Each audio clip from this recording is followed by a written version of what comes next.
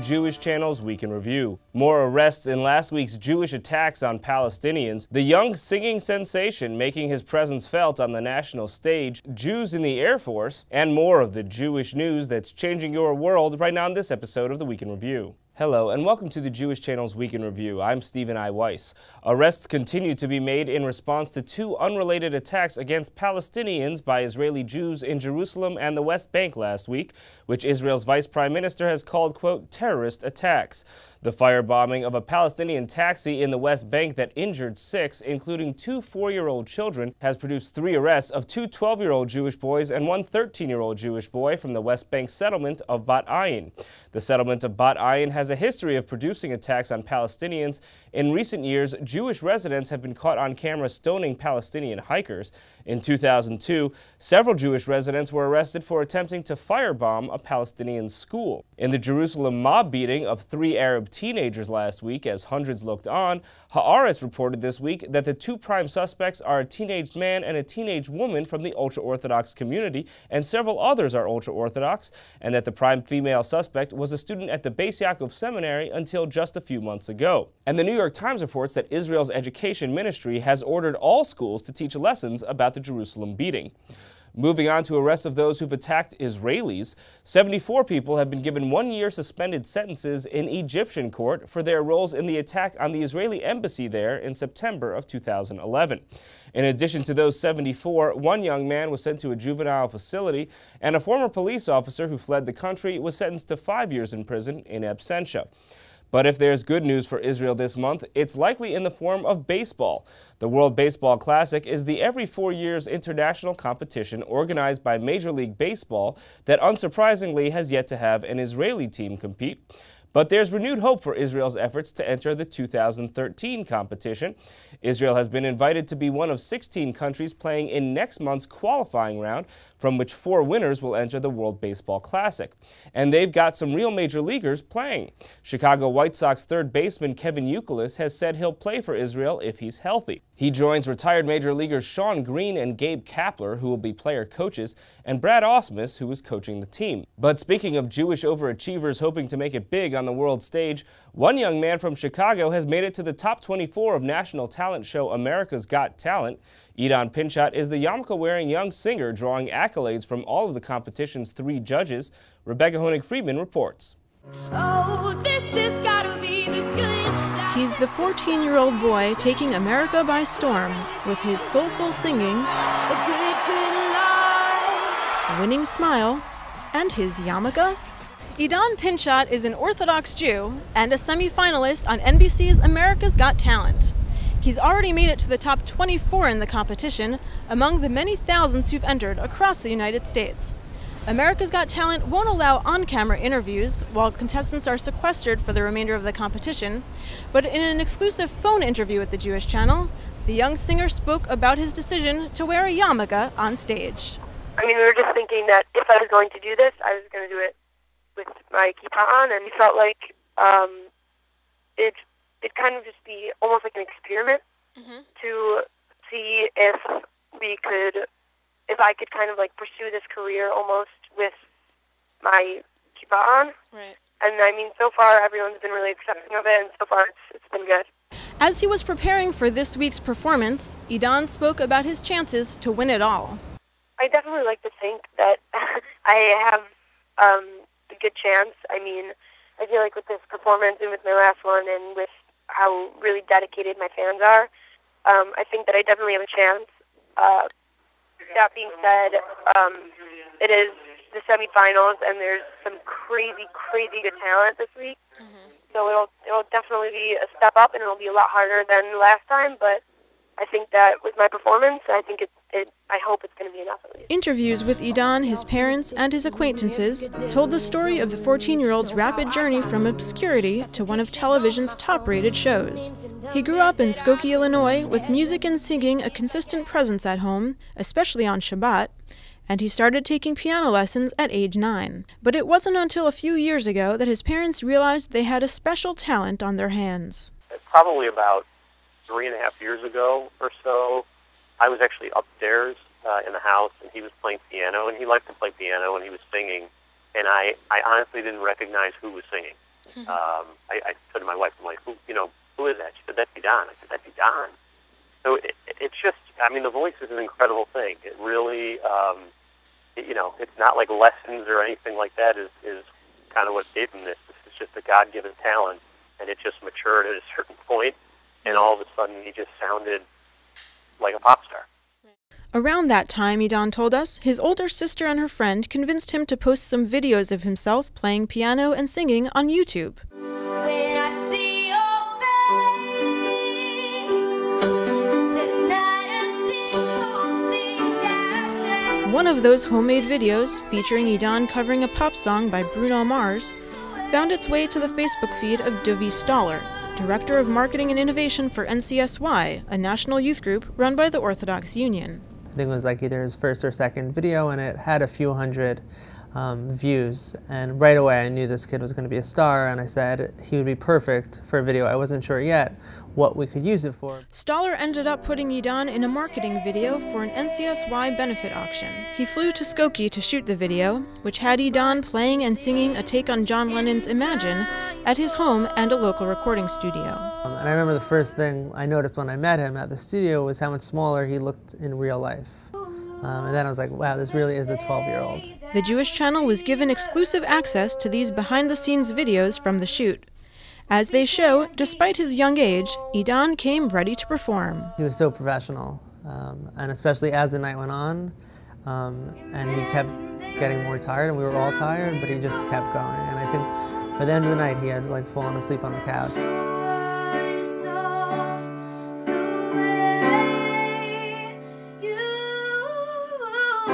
The video marketed Idan as the Jewish Justin Bieber and went viral. By the time of his bar mitzvah, Idan, then a student at Hillel Torah Elementary School in Skokie, had already made a name for himself in the Jewish community as a talented performer.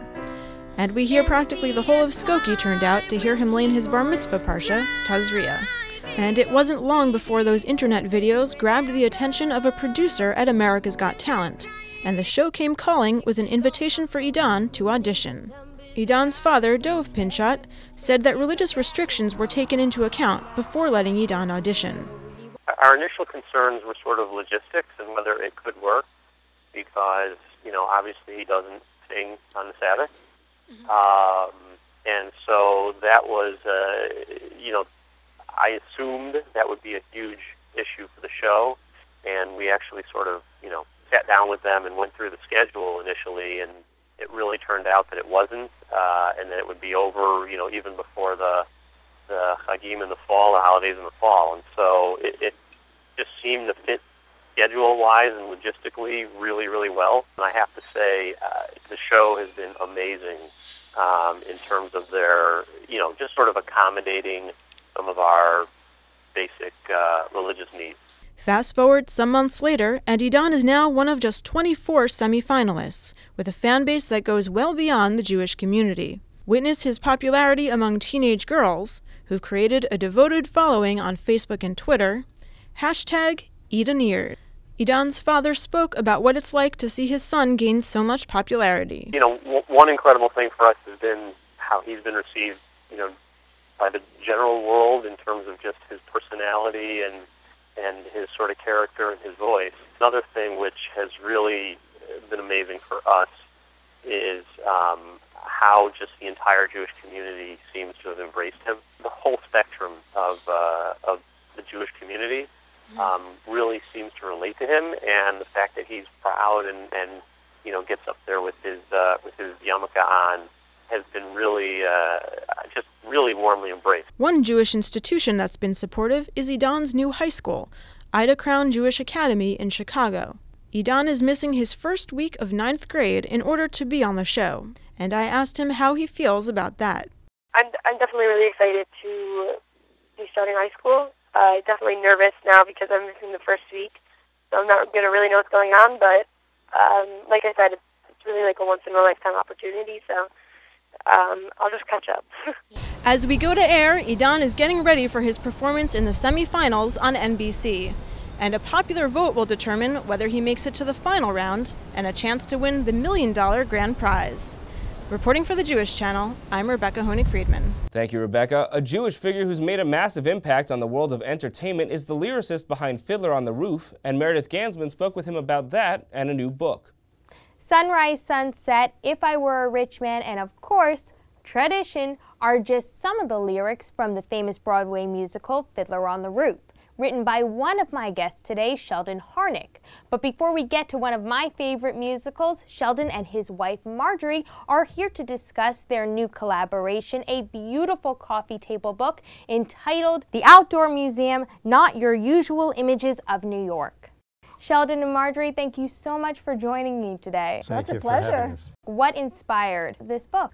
Actually, I started working on many photographs for my paintings. I'm a painter. One day I showed all of the pictures to Sheldon, or sometimes in between, different trips out with my camera. And he said, wow, some of these are just like poetry. He felt very close to them and excited by them. There's one photograph in that book. She was passing a store, and usually the models, the dummies, are very elegant. But in this one, there's one that's crawling out of the store window, which is terribly funny. Right. So out came the camera and wham, she saw it immediately. New York, this is one of the things in any big city is the homeless.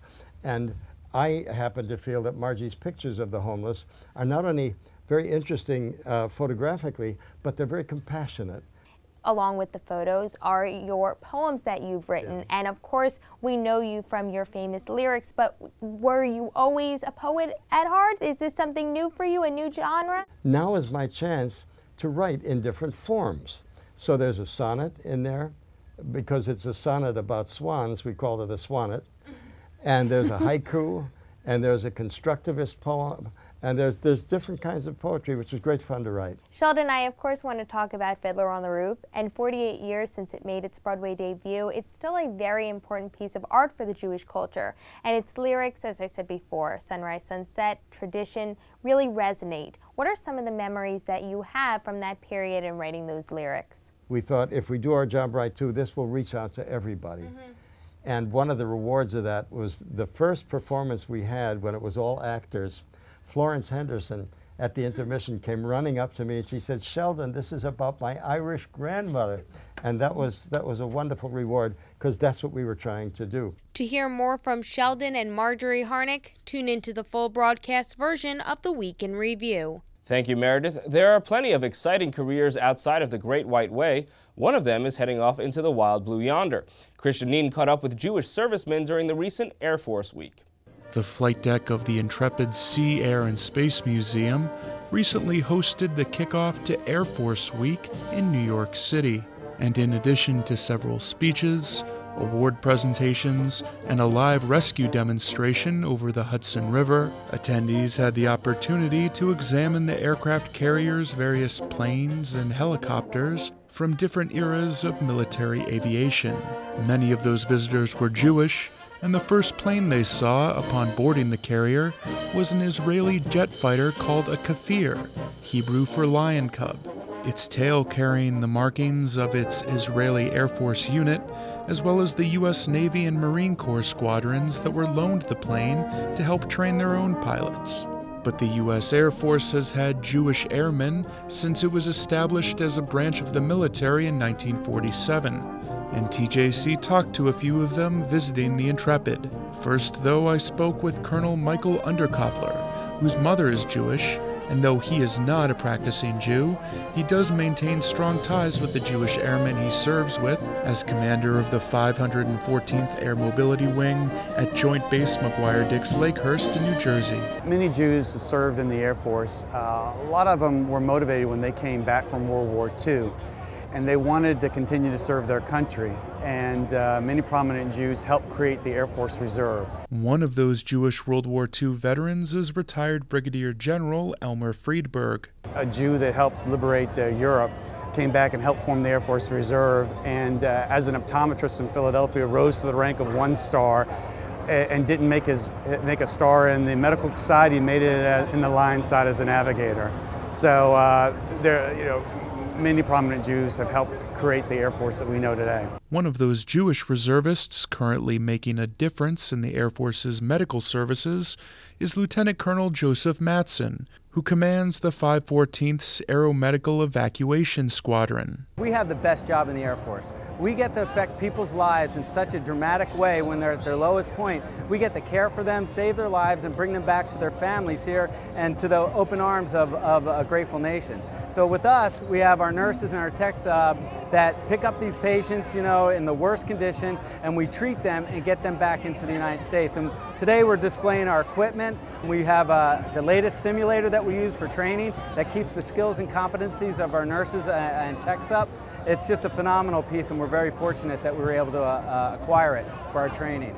To see more from Jewish airmen attending the kickoff to Air Force Week at the Intrepid, please tune into the full broadcast edition of the Week in Review. Thank you, Christian. Finally, Time Magazine senior national correspondent Michael Grunwald is making waves with his new book, The New Deal, an argument that the American Reinvestment and Recovery Act, also known as President Obama's stimulus bill, was a huge success. He spoke with me in studio just prior to heading off to speak at his parents' synagogue. Here are the highlights of that interview. So the basic argument that you're making with your book is that the stimulus actually worked. Yeah, that's right. I mean, pretty much everything that people think they know about the stimulus is wrong. It did, in fact, prevent a depression. In the fourth quarter of 2008, GDP crashed at like a 9% rate. I mean, or it prevented a worse depression. Well, no, I mean, people forget sort of what a depression is, you know? Like, we had 25% unemployment back in the 30s. You know, so this went up to 10%, which is terrible.